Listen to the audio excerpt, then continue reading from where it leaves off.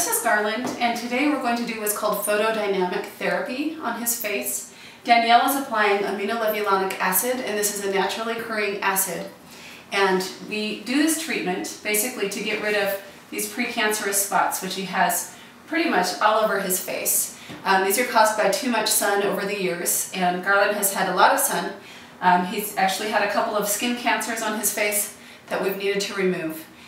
So we're doing photodynamic therapy on him to treat all these precancerous lesions to hopefully prevent the need for any more surgical excisions of future skin cancers.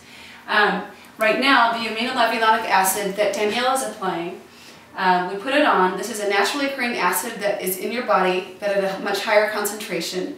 We put it on and leave it on for about 3 hours.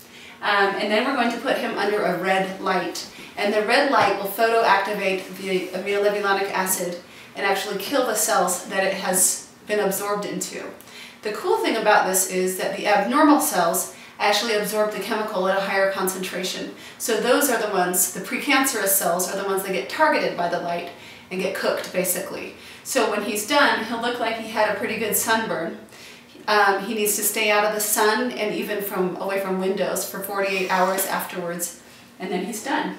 So this procedure basically is done in place of some creams that are called carac or efudex, which is 5-fluorouracil. It's a chemotherapy drug that's used for colon cancers and things like that in a cream. So instead of doing that, we can put this non-chemotherapy drug on their face and treat them so they don't have to be putting this cream on their face for 6 weeks and endure a pink face for 6 weeks. We can do it in about 20 minutes.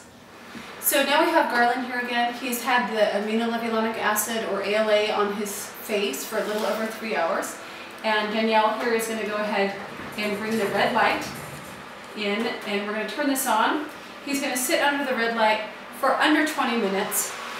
And the red light, as I discussed before, photoactivates the ALA and kills the cells that the ALA is inside of. So it kills the precancerous cells on your face. And you'll see he'll end up looking like he's got a bit of a sunburn afterwards.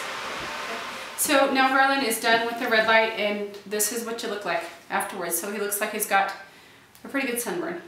And now we're going to wash off the ALA and in the sink, and we're going to put on some sunscreen, and he's going to wear a wide brimmed hat home, and he's going to stay inside. So he needs to stay out of the sun and even away from window light, because there's ultraviolet light that goes through glass.